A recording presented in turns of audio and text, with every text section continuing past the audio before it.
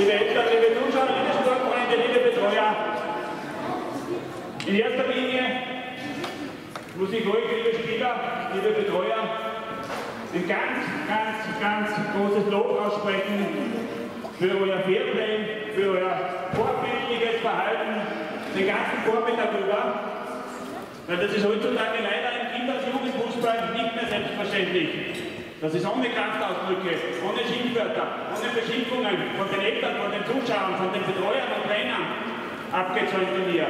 Und das muss ich sagen, auf diese Leistung können wir alle miteinander, Zuschauer, Spieler, Betreuer, wirklich ganz stolz sein. Und von meiner Seite und von unserer Seite vom ESK für dieses Verhalten, für dieses Fairplay, für euren Einsatz, für eure Leidenschaft, für diese Leistung, die ihr heute hier gezeigt habt, ein ganz riesengroßes Dankeschön von meiner Seite. Ich glaube, das gibt einmal einen riesengroßen Applaus. Danke!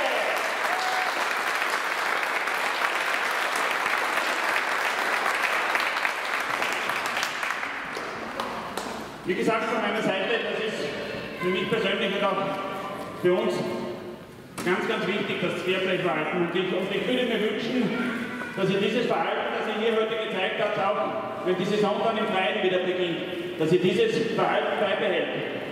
Keine Beschimpfungen untereinander, keine Beschimpfungen zu Schiedsrichtern, zu Trainern und auch teilweise zu Eltern, was auch leider Gottes im Fußball immer wieder vorkommt, auch im Jugend- und Kinderbereich. Das war wirklich ganz toll.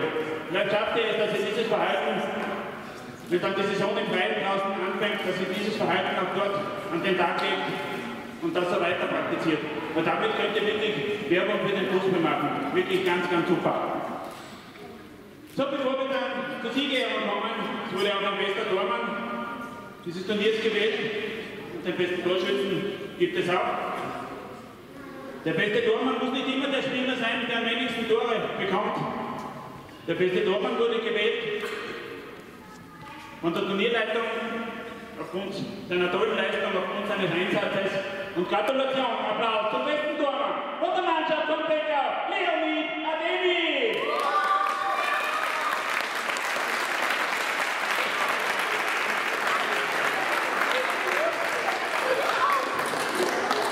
Ich muss auch dazu sagen, dieser Tormann hat noch gefühlt, der ist eigentlich ein Feldspieler, kein Tormann. Das erste Mal bei einem Halbturnier im Tor und war wirklich eine großartige Leistung heute.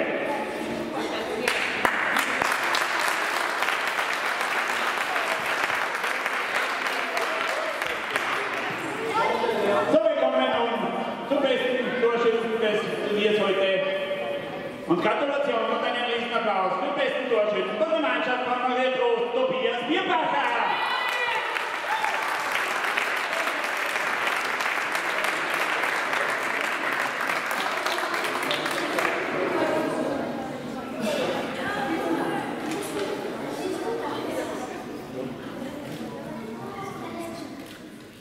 So, wie gesagt, es gibt natürlich auch leider oder Gott sei Dank Platzierungen, obwohl sich heute auch jeder einzelne Spieler hier den Preis verdient hätte aufgrund seiner Leistung, aufgrund seines Einsatzes und seiner Fairness und Fairplay. Aber wir müssen trotzdem eine Siegerehrung machen. Am 8. Platz eine Nachbargemeinde nördlich von Graz, die uns auch mit mehreren Mannschaften hier bei diesem Turnier besucht hat. Gratulation und Applaus für den SV Becker!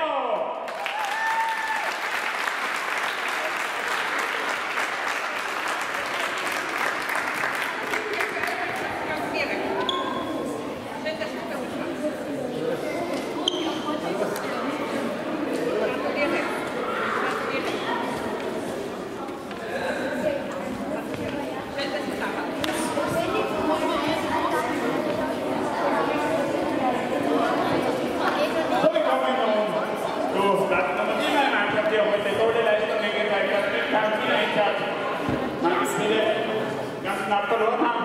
Platz Nummer 7, Gratulation für die La Höhe Youngsters.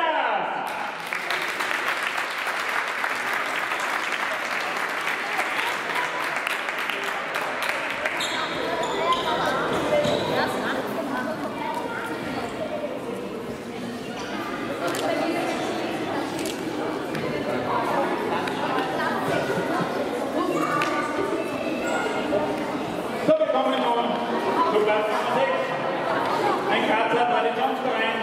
dass auch hier die Mannschaft von Turnier besucht hat.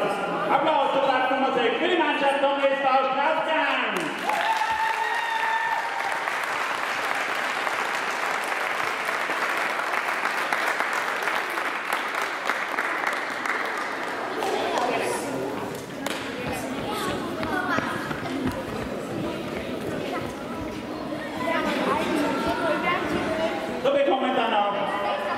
Platz Nummer 5, ebenfalls eine Grazer Mannschaft. Einen Riesenapplaus. Gratulation zu Platz Nummer 5, der Mannschaft vom Grazer Sporthalle.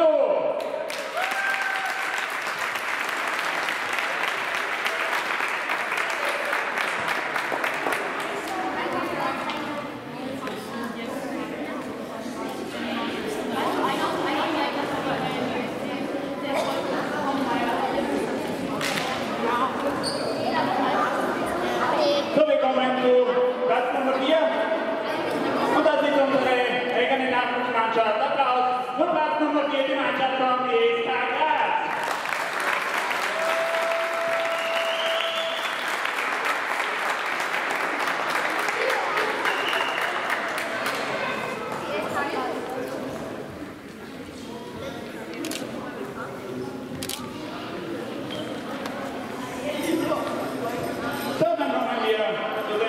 Besten drei Mannschaften des heurigen U11-Bewerbes, die Grazer Peter.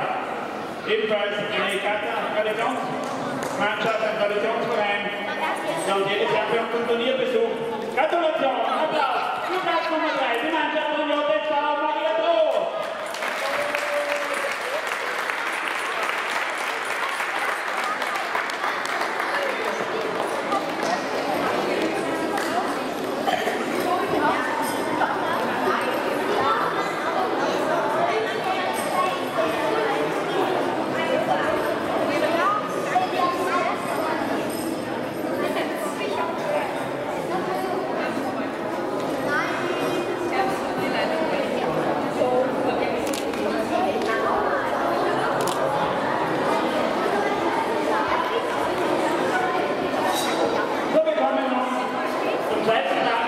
Kurz ein Foto machen. Das Finale ganz knapp. Das ist die Meterschießen verloren. Die Meterschießen ist eine Sache, die sich wirklich aus. Da entscheidet sich nicht für euch, das kommt mal ausweg. Und der schöne Rotstein hat. Gratulation und Riesenapplaus zu Platz Nummer 3 für ESK Jugend-Hallenfußball-Turnier.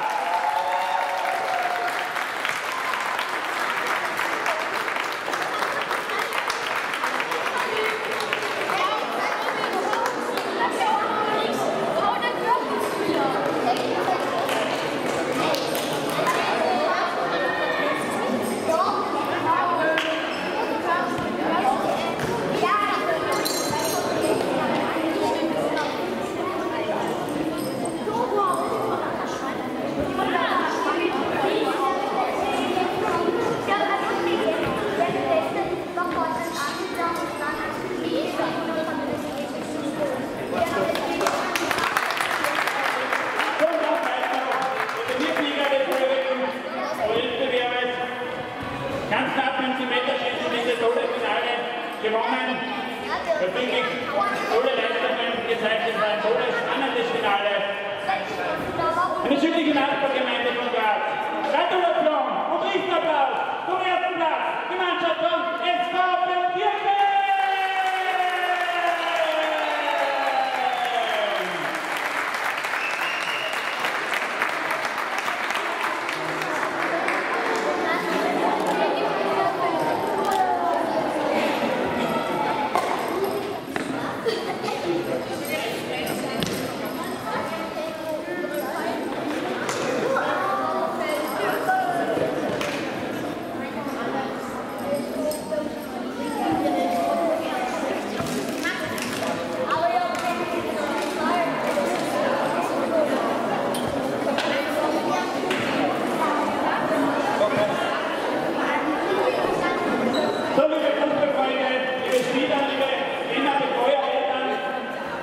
Und die Eltern haben jetzt mir wünschen, dass ihre Kinder weiterhin so toll Fußball spielen unterstützen. Und weil es wichtig, dass das ist, die beiden Zeit auch wichtig, dass das ist.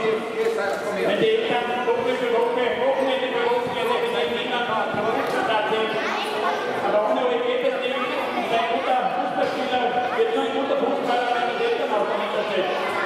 Bitte weiter.